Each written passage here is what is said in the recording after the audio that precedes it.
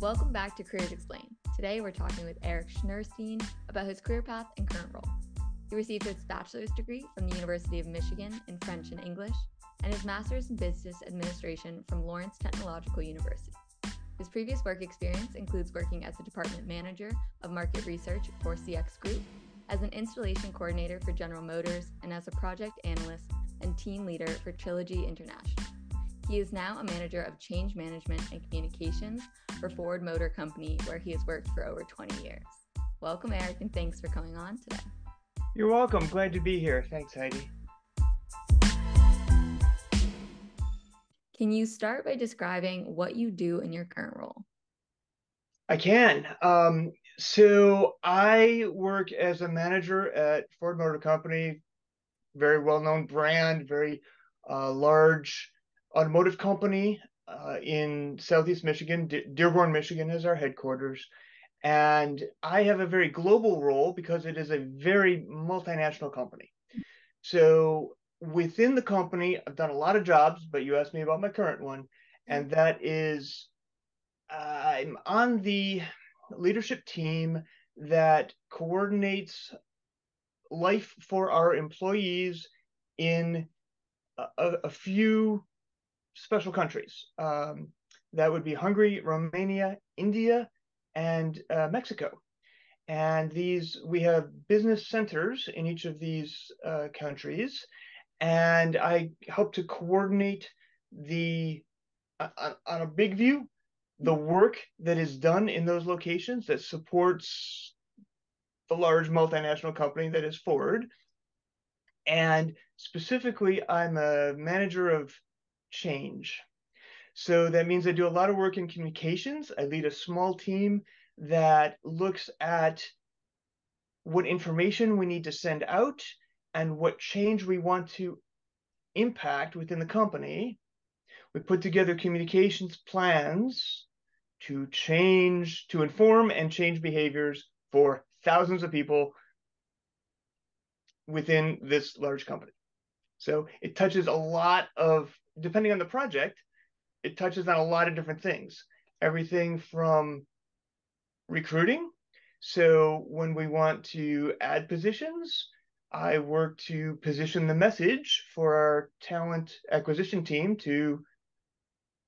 you found me in LinkedIn, right? Post positions open in LinkedIn and our job boards. I touch that sometimes. On the other end, I dealt with coming out of the pandemic, this concept of return to work or return to the office.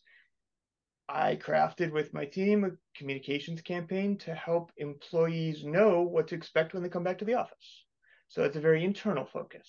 So there's a lot of different things I can work on. That's just a couple examples. But part of it is leadership. Part of it is understanding what the company needs and trying to influence behavior toward that end. And for those overarching goals, you mentioned two examples with the talent acquisition and then letting people know about coming back to work. What are some of the most common roles or responsibilities that those overarching goals break down into? Spent a lot of time within the company, a little bit of internal politics, which I won't get into, any trade secrets or anything on the public podcast, but helping the company organize for success. Where should work be done, be accomplished by who in large groups of people? So I spent a lot of time structuring for that, doing benchmarking, gathering what other companies do for their success, and choosing what's best for Ford. And then, as I mentioned, putting together the communication plan or the project plan to deliver on those desired changes. And can you give some examples of your standard days or weeks, depending on how much that varies, of where those roles and tasks are falling in terms of chunks of time? Yeah, day in the life of Erik Schnurstein, right? Mm-hmm. I no longer work a standard 8 to 5 day because it's a global company. I have team members supporting me in India, in Mexico City, which is 2 hours behind my time zone. I'm in the Eastern time zone in the Dearborn, Michigan area. So I choose to adjust my work time to fit the needs of my team. So often that will mean I'll start my day talking to an internal customer or someone on my team in India, and they have to make an adjustment too. They're catching me after dinner time. So Mm. we can speak in real time, and they can tell me what they accomplished in their workday or what their current needs are. And I can either progress those needs during my workday, if it's a collaborative type of thing, or I can give them instruction that they can start working on their next day, right? They hang up with me, go to bed, enjoy the rest of their dinner, family time, whatever, wake up the next morning to work in India, right? And I usually start my day with some version of a conference call Hmm. before I even have breakfast. Sometimes before I turn the camera on, right? So depending on the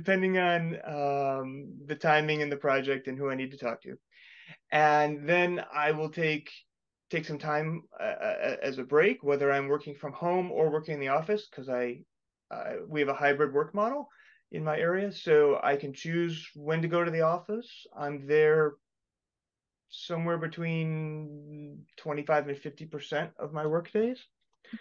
Today I'm in my home office. I've still made it look a lot like Ford Motor Company. You can see I have a nice I Mustang love the behind me. decor. Um, so I want to make it feel like a workspace. Um, so when I am at home, I will take breaks throughout the day to balance my work-life balance, right? If I'm going to start at 6 o'clock in the morning, and then if I'm going to be talking to my Mexico partners until 5 p.m., 6 p.m., I need to take care of myself too, right? So I don't have a set schedule. I need to be flexible. My weekends are mine. I don't have to work weekends unless I'm behind on a project and choose to, but that's not common. There were times in my career when I did have to do some things on the weekends, but that's fortunately no longer the case. So that's kind of the day in the life broad brush. I may have gotten away from your question. Did I answer it? No, you definitely, on in terms of the timing, answered that. And then can you delve a little bit more into the content of those meetings that you're having with different teams? What are you guys talking about in those meetings? If there's a general theme between groups? Sure. So I work in a large company. I'm for lack of a better word, middle management, right? So I have team members that I'm talking to. The tone of those conversations are, here's some work I need you to do, or how's the work going that you're working on, and how can I help you? So I have a lot of my leadership style. I tend to be like a servant leader. So I at least I try to be. So I ask a lot of questions. How's this work going? What help do you need? Can I free up some resources to help? Do I have an idea that would help? You can tell I'm a talkative person. I tend to have a lot of ideas and I like to share them.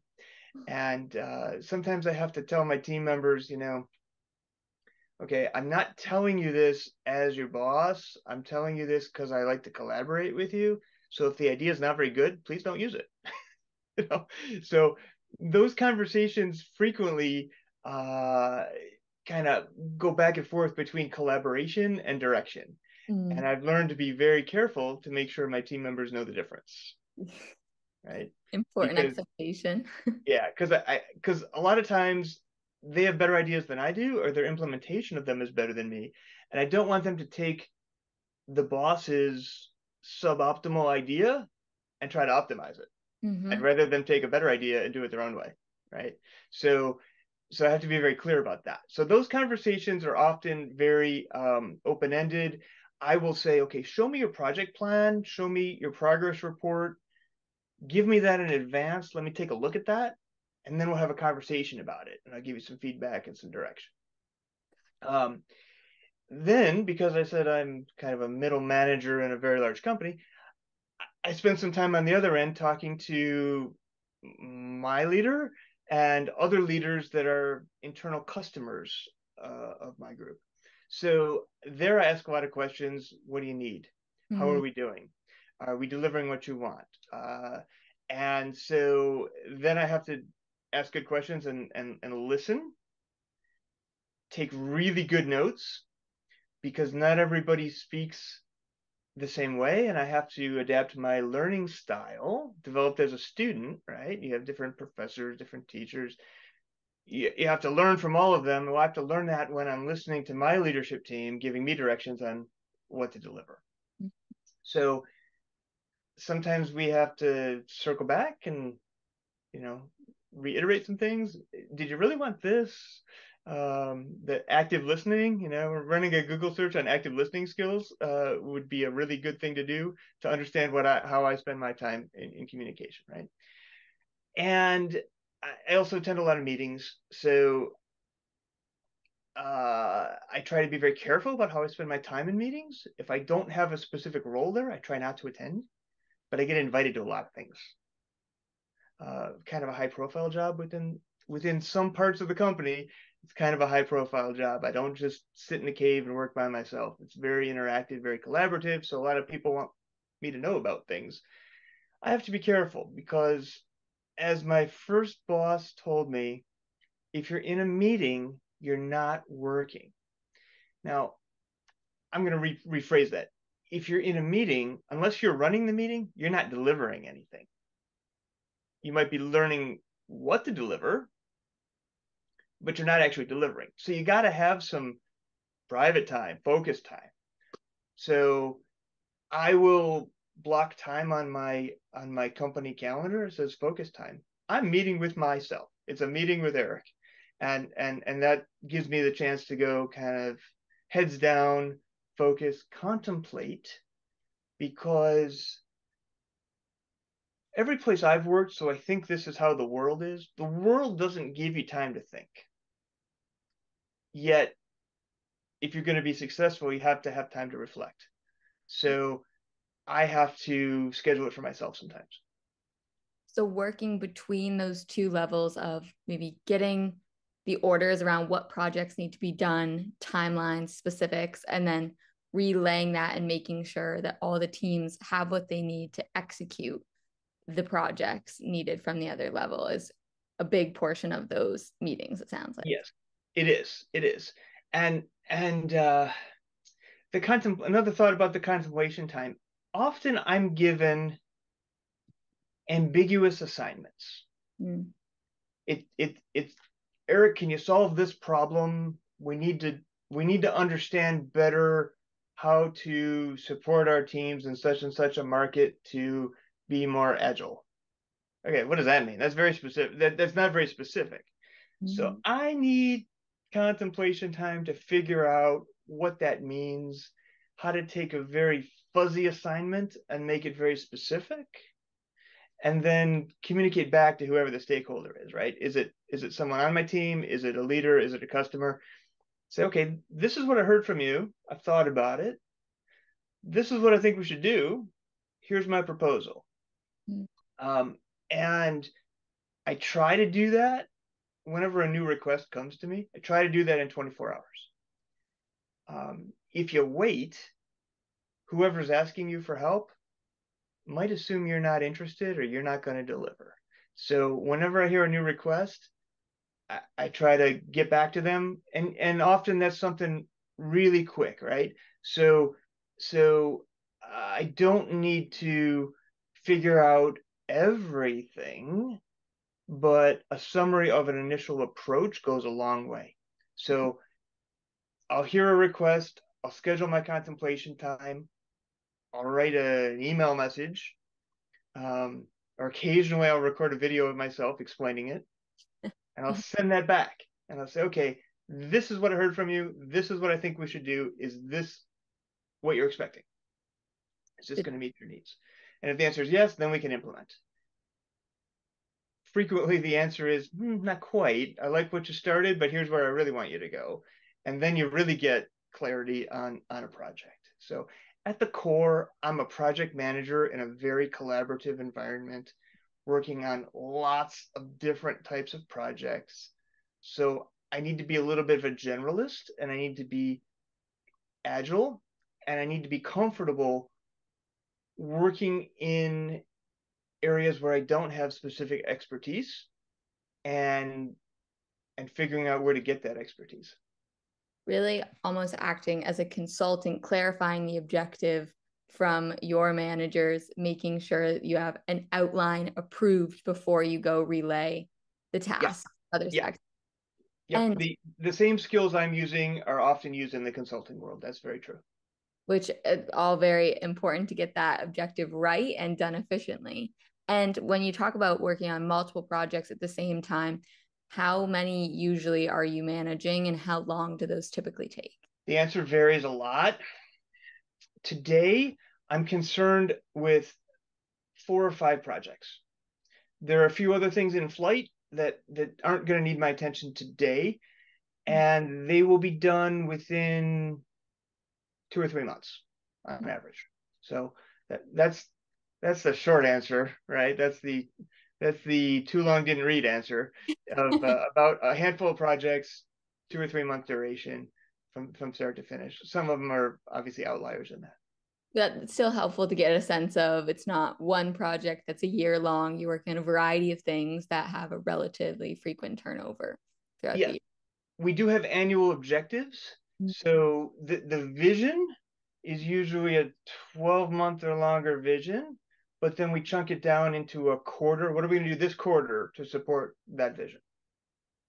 Breaking it down, the big goal into smaller, more feasible check-ins. Yes. And then my job is to break it down even further and say, okay, what are we going to do this week? What are we going to do today? Manage the progress there. And Yes. what do you like and find challenging about the role? I like the variety. I like the people. I work with some really interesting people, and they're not all from the same backgrounds as me. And so I really like that. And I found that throughout my career that I find myself either working with people from different countries or from different backgrounds. Early in my career, I'm not an engineer. You mentioned my degree in the opener. I spent a few years working with engineers within Ford Motor Company in our product development area, and so that was interesting to me because it was a little bit out of my element. And so I like that. I like that in my current role as well. I seem to seek out roles like that where I can have a core set of skills that I'm good at and I can apply them in new ways with new people who don't think and act just like me. Utilizing the diversity of backgrounds and talents to be Yeah. efficient. You know, there's a lot of emphasis on diversity, DEI, and rightly so. One of the things that isn't often enough emphasized in that conversation is diversity of ideas, and I look for that. Now, to get diversity of ideas, I often experience diversity of backgrounds as well. So we're getting to the same place, but what I really value is diversity of thought patterns. Exactly, which that I think most of the biggest companies recognize the value that that adds, hence being global, utilizing the different backgrounds to innovate in effective ways.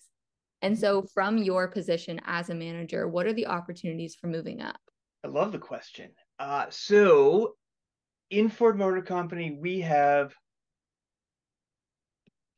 3 or 4 levels of like individual contributor, non-supervisor roles, and then we have 6 layers of management. Okay. I'm partway up that management chain right now. Okay. I'm always thinking about the next level. I'm not always expecting it.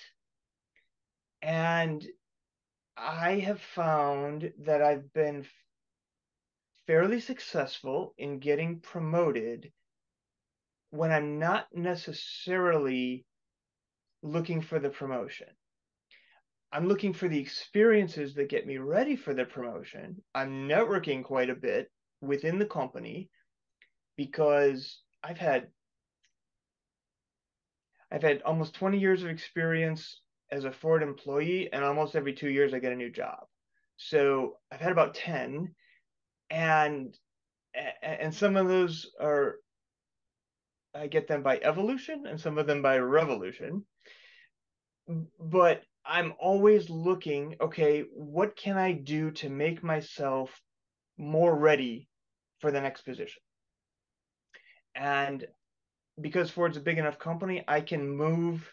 We call them chimneys informally, right? There's different areas of the company, right? There's, engineering, marketing, logistics, IT, all these different areas of the company, and I can move within them because I have skills that transfer in different areas. Everybody needs a project manager, right? Everybody needs a good leader of people. So I've been working on those skills.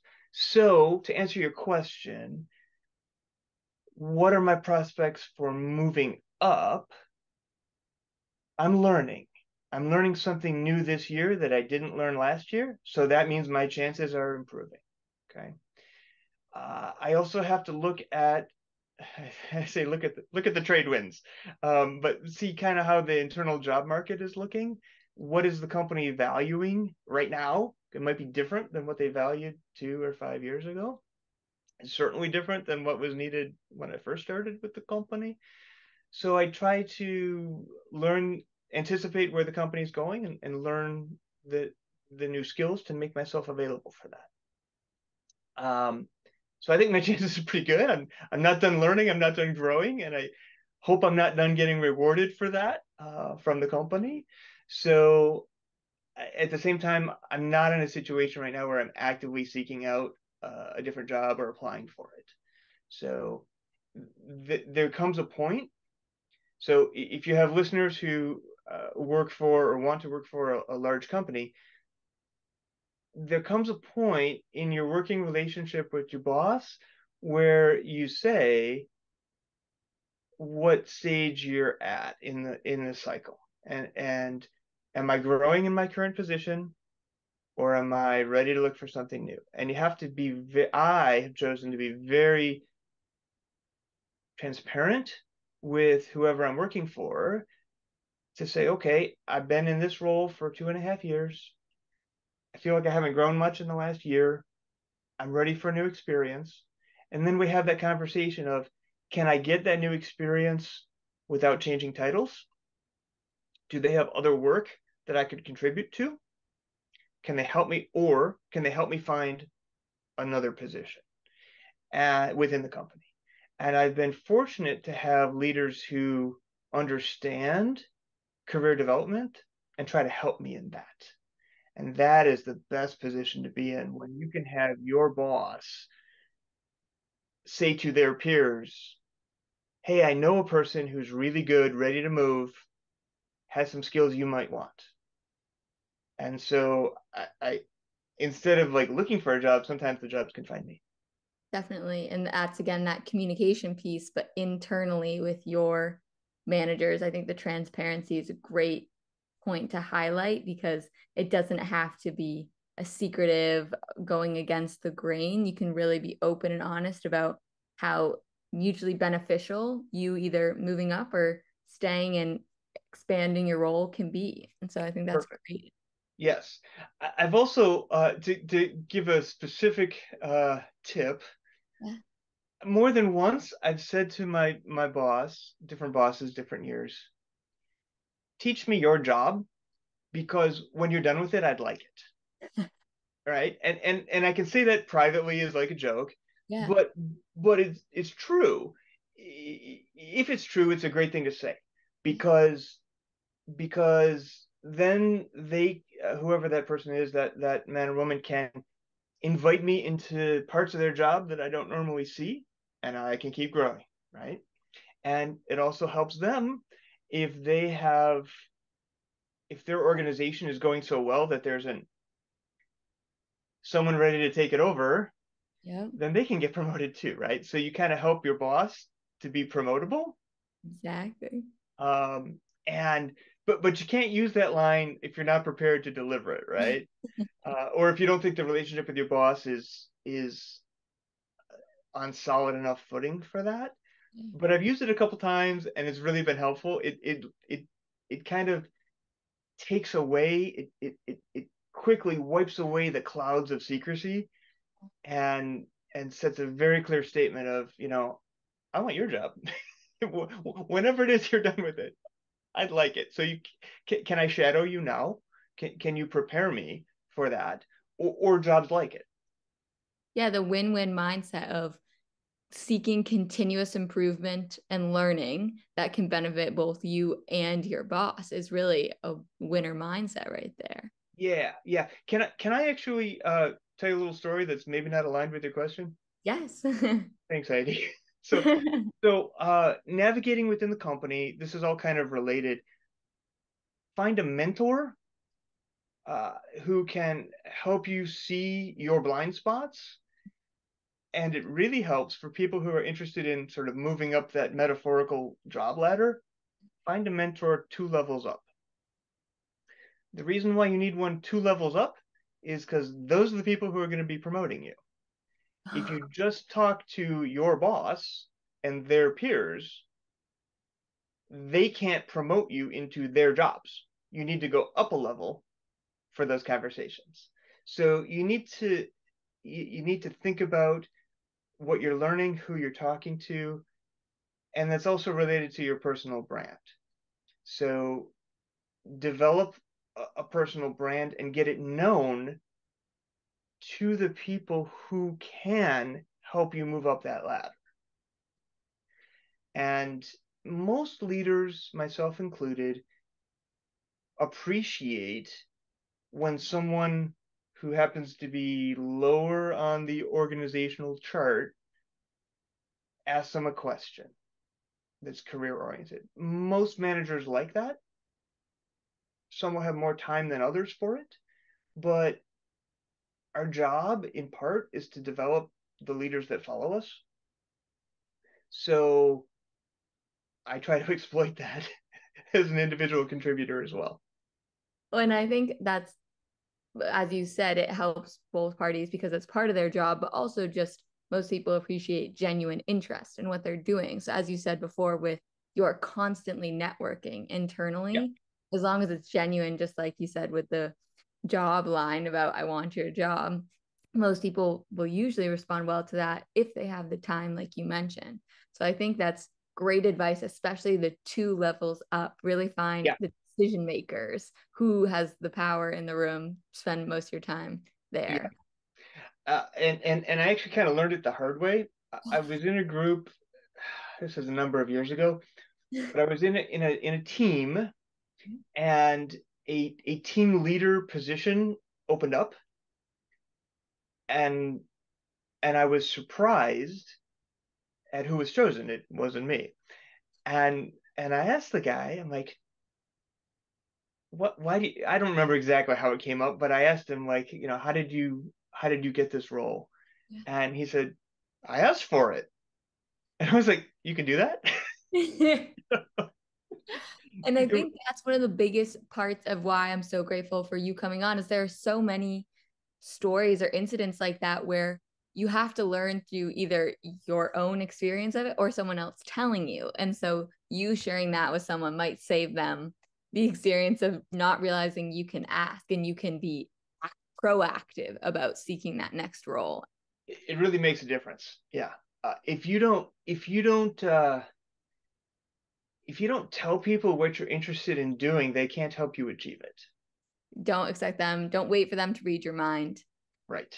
And Right. so then on that career path, can you talk about the major points that led you to your current role, especially with the English and French major? Kind of how do you get into the automotive industry and what helped you move up from there? Yeah. So when I was in college, I didn't know what I want to be when I grew up. I still don't, by the way. I'm still discovering myself, and I'm enjoying that journey. But I studied what I liked and what I was good at.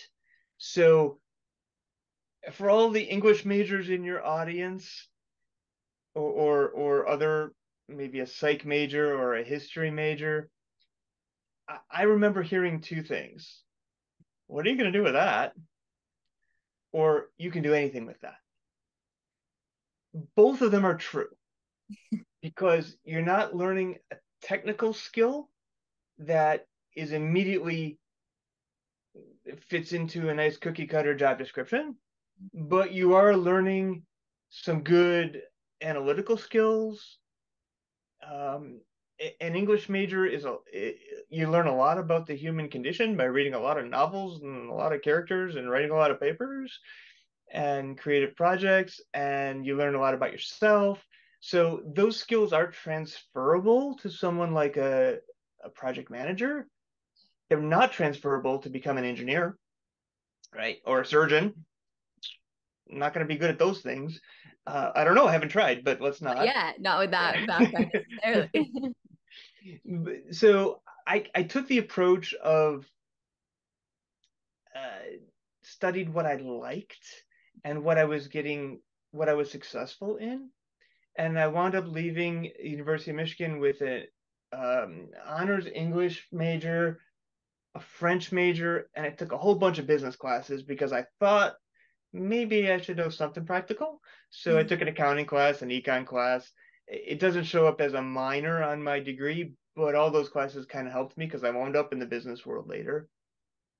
And I always kind of thought I would get a graduate degree of some type, maybe an MBA, maybe grad school for English or history, and I'd become a professor or something. So I really finished my college studies not really knowing what I wanted to do, knowing I needed to get a job and make some money and keep figuring it out. So that's that's what I did. I figured it out. And I'm still figuring it out. I'm just really comfortable with the company I'm with now. It took me a while to find that company. Yeah. And along the way I tried some things and realized I wasn't ready for them or I wasn't good at them. So when I graduated college, I needed to make some money. I was a little bit afraid to do a full job search, and so I kind of fumbled my way into work because I didn't know what I wanted to do. I knew I was sort of interested in teaching, but I didn't have a teaching degree. I knew I was sort of interested in leadership because I just tended to gravitate that way in some of my student jobs. And I also knew that I lived in Southeast Michigan, where a lot of people work for automotive companies, Ford, General Motors, Chrysler, Stellantis, as it's called now. And so a lot of my peers were going to work in the automotive industry or become teachers because I studied with a lot of English and French majors who become teachers. And I said to myself, God, I don't want to do that. Well, be careful what you say to God. Because he has a sense of humor. So after working in a couple different places and learning a few things, I found myself in the automotive industry where I said I wasn't going to be.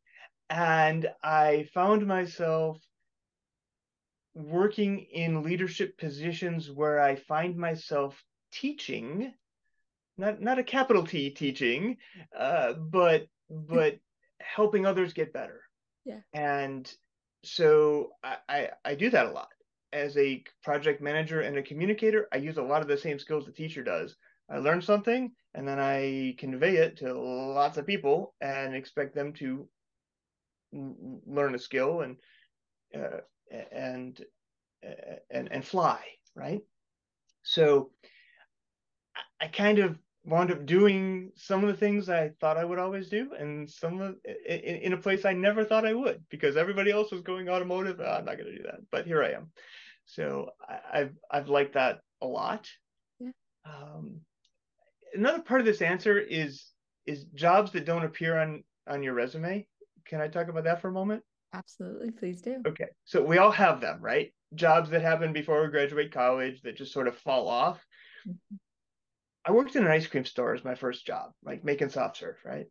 And I wound up staying there for 7 years, part-time seasonally. Before I was done, I was a manager of the job. Well, I didn't want to have a career in ice cream. I didn't want to be a short order cook for a career. I didn't want to own a restaurant, but I learned something there. And it's all because I tried stuff, because I had a friend who worked at the store and I thought it might be an okay place to work when I was 15 years old. Um, so also in college as a part-time job, I was a tour guide in a dinosaur museum and I got to run the planetarium for a while because I like stars So I liked astronomy. Even though I wasn't going to be an astrophysicist, it was kind of fun for a while. Well, I learned something about myself. I learned not that I wanted to run a planetarium, but that I'm comfortable hearing my own voice in front of people. If I know what I'm talking about. If I'm within my comfort zone of expertise, I can talk a lot, as you might have noticed throughout this podcast, where you're asking me to talk about myself and my experiences. Mhm. So try stuff. If you have any listeners who are a little earlier in their careers or pre-career, try stuff. Go spend 6 months doing a part-time job in a career you know you're not going to do, but learn about yourself while you're there, and figure out what you're learning about yourself as you do it. I don't frown upon any of the, in your teens or in your 20s, college jobs, summer jobs. Maybe you're painting houses, maybe you're working at a canoe livery. Those might never appear on your resume, but they might help you figure out what you want on your resume. So I think there's a lot of value to that. Yeah, I love the point of being open-minded, trying a diversity of tasks, because the experimentation is really what helps you figure out what you do and you don't want. And then also that mindset that you still have in your role of seeking to continuously learn, whatever your role is, whether it's ice cream or manager at Ford. What are you learning? How are you maximizing the opportunity you have to move forward? Yeah. We keep talking about learning. One little pithy statement here is, if you're going to have 10 years, if you're going to work someplace for 10 years, get at least 10 years of experience, not 1 year of experience 10 times over. Mm-hmm. Okay. What are you going to do with the job that you have? Correct. Correct. So early on at Ford, I had a job working in, my job was to learn a little bit about computer aided design. Remember, I'm not an engineer, so this is a little bit out of my comfort zone. And manage a project to teach suppliers to Ford Motor Company what software tools to buy and use and train their people on, so that when they designed a part that they would manufacture, it would fit Ford Motor Company's needs, right? Both digitally and physically. So that sounds really interesting. So I jumped right into it, but I couldn't design a part. Nobody taught me how to do that in my French class, or my history class, right? But what I wound up doing, because I was fairly good at the project management part, is that I wound up kind of leading the team on how to deploy a project. And along the way, I learned a few things about what it's like to be a supplier, an automotive supplier. So when you go visit, if anyone has the opportunity to like go visit a business customer. So in this case, I was going out to a supplier for Ford Motor Company that was designing engine parts, right? Some of them were high tech gears for transmissions or pistons. Some of them were bolts and fasteners. I don't know much about that business, but when you go to see them and you sell your idea, they say, "Would you like would you like a walkthrough of our facility here?" I always said yes. I always said yes. And so then after doing that a few dozen times, I know a little something about the supply chain. I know the difference between a bolt manufacturer and a piston manufacturer. They're really different because the parts are, one's way more complex than the others. And I built some contacts there. So by doing that, by taking that job, by jumping into the project, and by listening and talking to people and consuming what they offered me, I now know something about supply chain management. So I'm ready to go back to a question you asked me earlier on how are you preparing for your next job? Mhm. Well, I can take some of the things I'm practicing now, combine it with stuff early in my career. I might be a good candidate for a position in supply chain management. Always Only building. because, right? Only because I paid attention and I listened. And when someone said, "Can I give you a tour of our factory?" I said, "Sure." And that goes to your point about the open-minded with even your earlier careers, but also the opportunities in your current roles of saying yes to learning boots on the ground research and just being open to hearing from people about what they do. Yes, yes. Because I didn't know what I wanted to do, I learned from everybody else.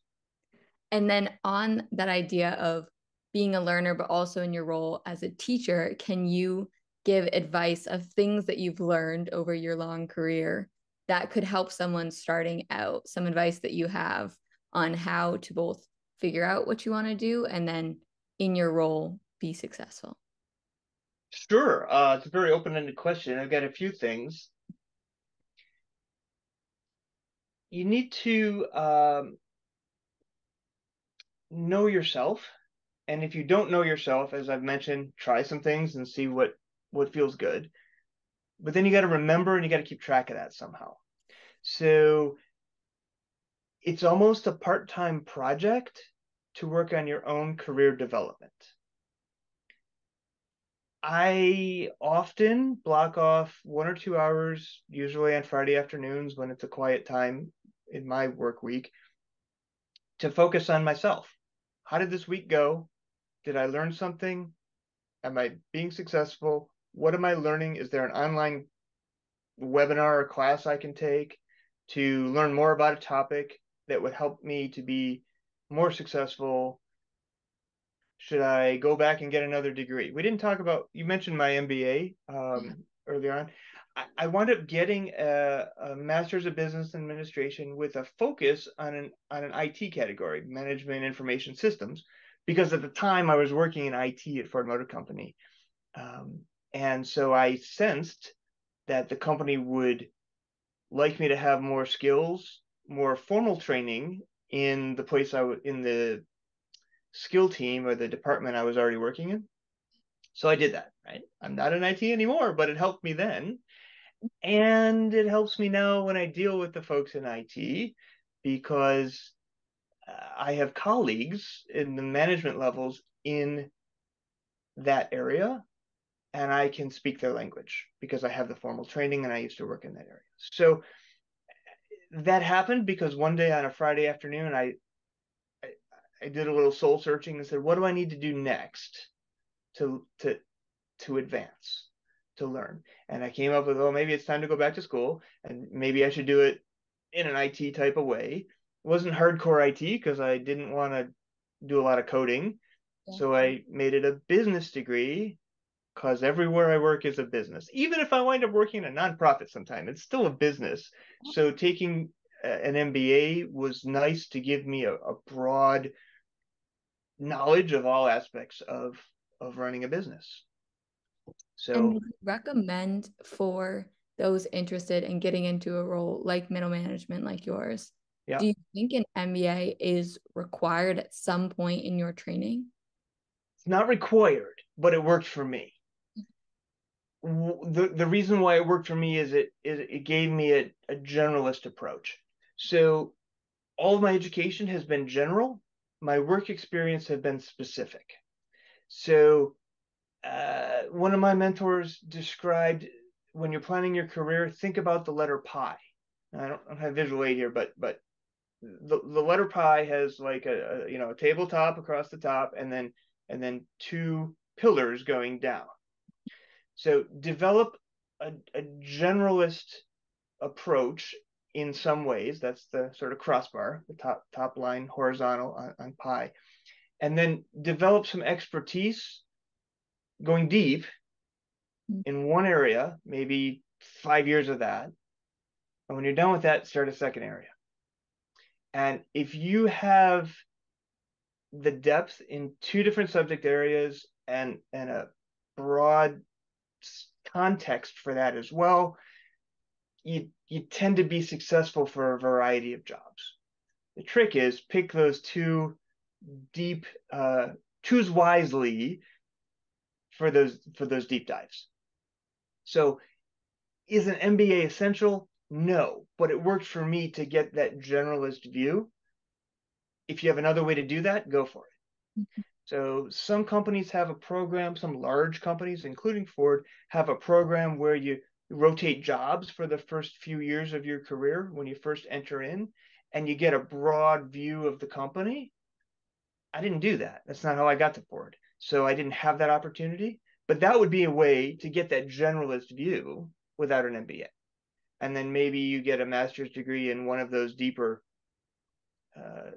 subject areas that might be a little more technical or more specific to what someone wants to do. And can you elaborate on that? I love the graphic of the pie and the two deep dives. You mentioned throughout this kind of finding the trade winds of where you need to be moving with the company, and you sense that you should go into management information systems based on your role. Do you have advice for someone trying to figure out what would be best for them to deep dive into on how to read those wins? Social media is a big help right now. LinkedIn for the business environment is really helpful. Reading sources like Fast Company tends to be a little bit more on the trendier side of what's happening in the market for talent. I don't mean the stock market, the market for talent. And so I would do that. Also, if you're geographically settled, I've spent most of my career, I have a global viewpoint, but I spent most of my career living in Southeast Michigan. So I need to know what's going on here. So I need to kind of tune into the talent market here. For someone who isn't locked to a location, that doesn't apply.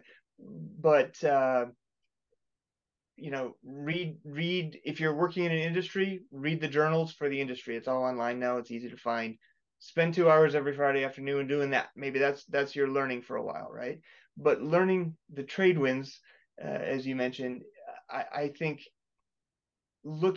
follow your company. If you work for a big company, follow that company or the company you want to work for and its competitors.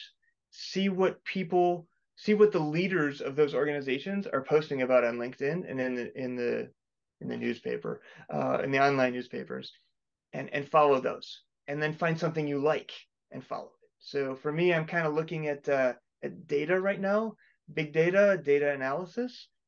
That seems to be, for my world, like the new gold to go look for, because there's so much information available these days. Someone who knows how to manage it, interpret it, fold it into their stories to tell, because I'm a storyteller. It's part of my communications job, part of my role.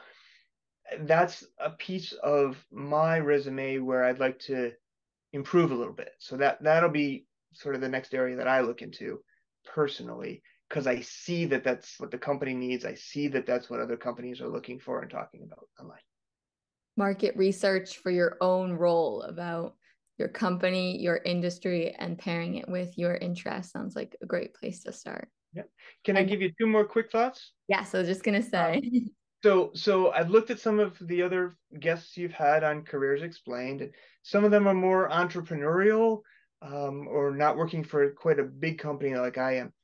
The really important thing is to know yourself and figure out, do you want to take that risk as an individual, as an entrepreneur, to either start your own company or start a major facet of it? Or are you comfortable taking direction? And for me, I'm a little bit of both, but I'm comfortable taking direction. It's the less risky approach. So that's how I've been successful, because I bring that orientation to the large company in which I work. So if someone thinks they want to work for a large company, you have to figure out if you can take direction. If you can't take direction well, maybe choose another path. And the second thing, last thing I'll mention, is have a personal operating system to manage the flow of information. I've been using, it's old school, but I've been using a Franklin planner for 25 years. Okay. And I have all these online tools and they're great, but, and I use them too, but on the left side of the page every morning, I write down what I hope to achieve. And on the right side of the planner, I write down what happens. And I have a physical record to tell me how successful I was being every day. Do I have it?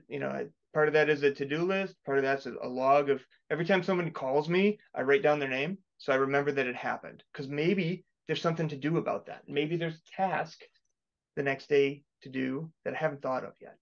So I'm a really big fan of writing down in pen and ink and paper, along with all the digital tools, right? I got the social media, I got the messaging, I got the instant messaging, I got all these other things.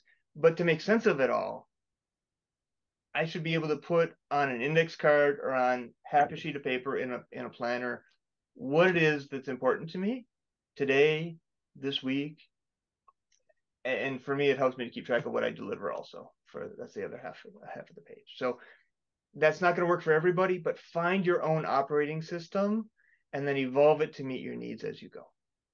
I think that's phenomenal advice. Personal operating system, tailor it to your personality. If you like digital, great, but tracking both what you've done, what you need to do, and how effective you're being is great advice, along with all the other advice you gave in this. So thank you so much for coming on and sharing what you do and some of what you've learned.